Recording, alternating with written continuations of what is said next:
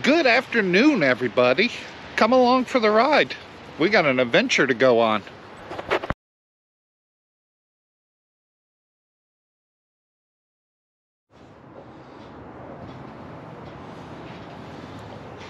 Oh yeah, they're loaded up. They are ready to roll. We're waiting for everybody to get here. As soon as all our passengers arrive, we're headed down and headed to Florida. We are going for sunny 70 plus degrees, and we're gonna ride. We're gonna ride for a week straight.